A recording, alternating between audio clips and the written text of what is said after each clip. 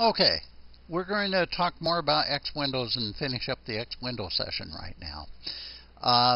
What I want to talk about right now is that X Windows was designed from day one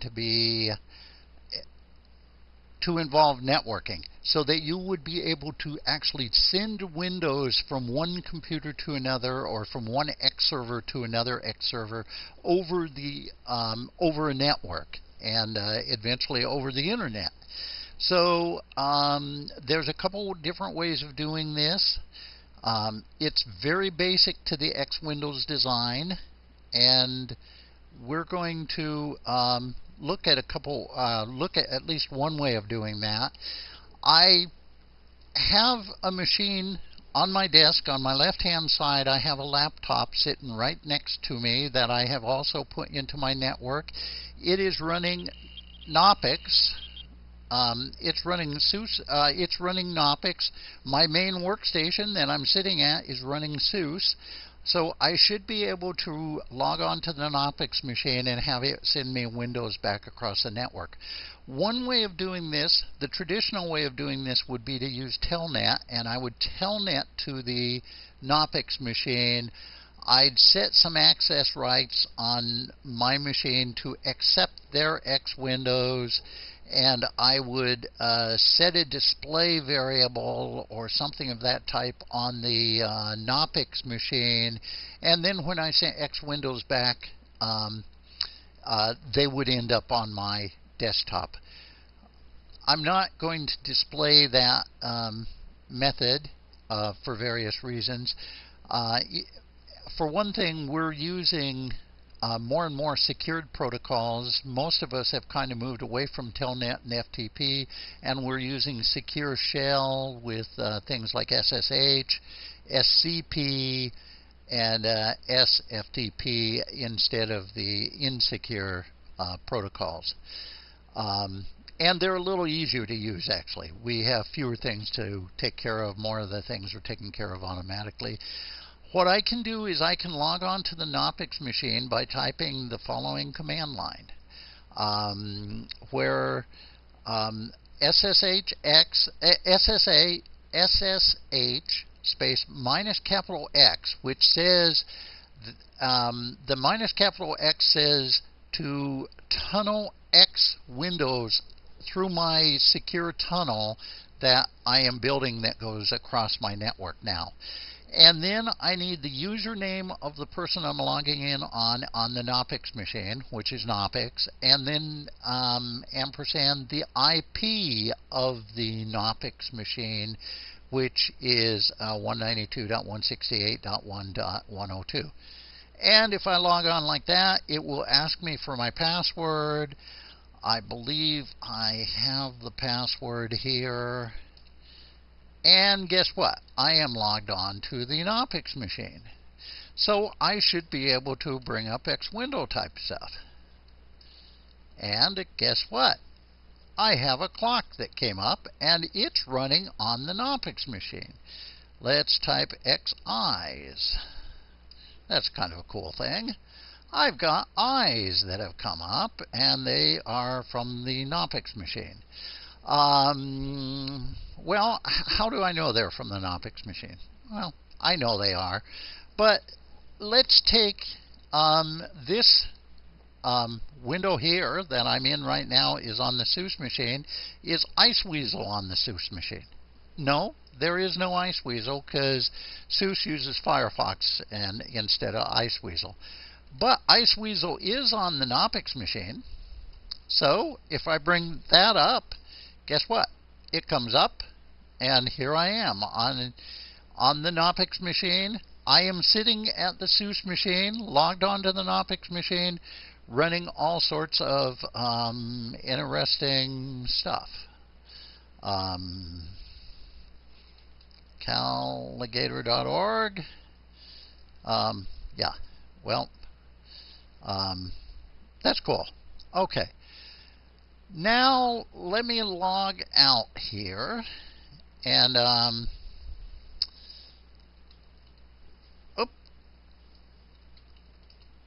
we're going to log out, and I guess I am back on the SUSE machine, right?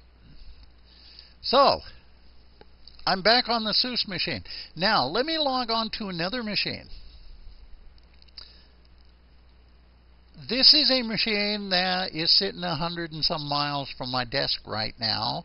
I'm logging on using SSH, so it's a secure login, going across the internet. All traffic is being encrypted to a machine that is about 100 miles from my desk at nakedape.cc. I have an account on that machine called Mandel. So it's dmandel at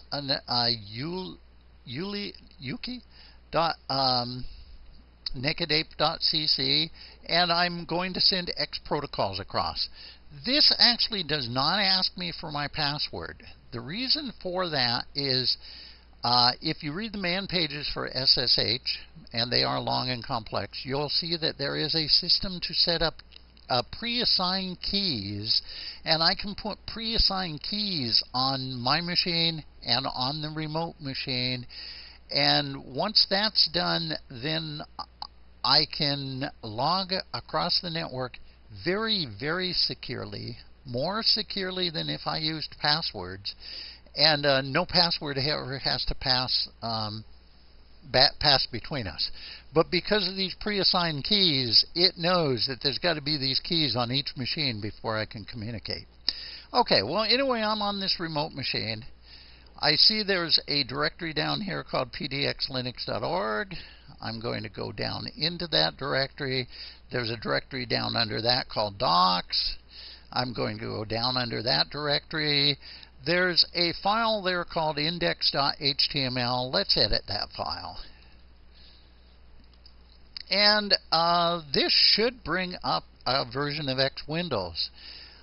It will bring it up rather slowly because, or a version of Emacs, I'm sorry, using X Windows across the network. It will bring it up slowly because going across the internet with X Windows is a slow process. But it's a lot faster than driving 150 miles and driving 150 miles back. And using this system, I can work on machines all across the world and do all sorts of things on them. I can bring up the GUIs that drive the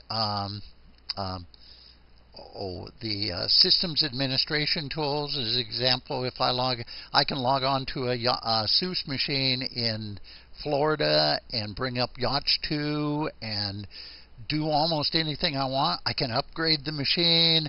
I can reconfigure it in all sorts of odd ways. I can change the firewall. I can really fully administrate the machine. I have to be careful because, you know, when I'm changing the firewall, I got to make sure that I don't change the firewall in such a way that it blocks me from getting back in. I can reboot the system, but I have to be careful because I can't halt the system, or else I got to get an airplane ticket to go to Florida to press the on button. Well, usually a telephone call to a sysadmin in Florida will do that, but they may charge me for pressing that button. But I can do a lot. I can reboot the system. I can upgrade the system. I've installed disk drives where I've had somebody else install the disk drive, and then I've populated the disk drive, reformatted it, formatted it, partitioned it, populated it, and then rebooted so the system would reboot onto the new disk drive. And so I can. It's a powerful tool. In this case, I've got my thing up here. If I, and this should look familiar. This is a website for the Portland Linux Unix group. If I want to make changes here, I make changes. I do Control-X, Control-S, because this is Emacs. I save the changes, and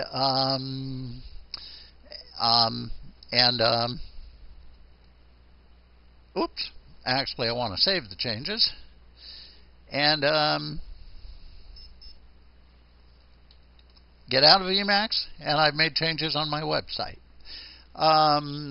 This is really pretty cool. It's a very powerful way of working.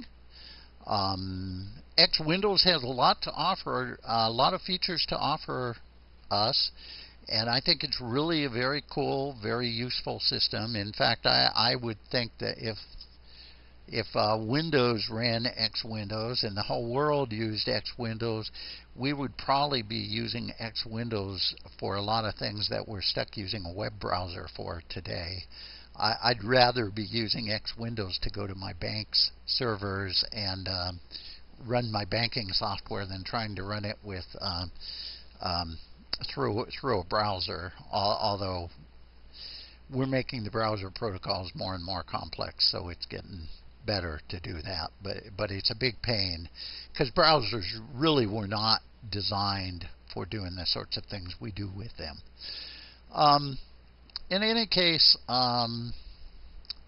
this is a little display of X Windows, the power of X Windows.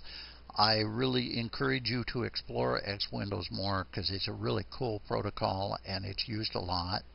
I also wanted to say that we went through and we explored just a very few of the window managers available for X Windows.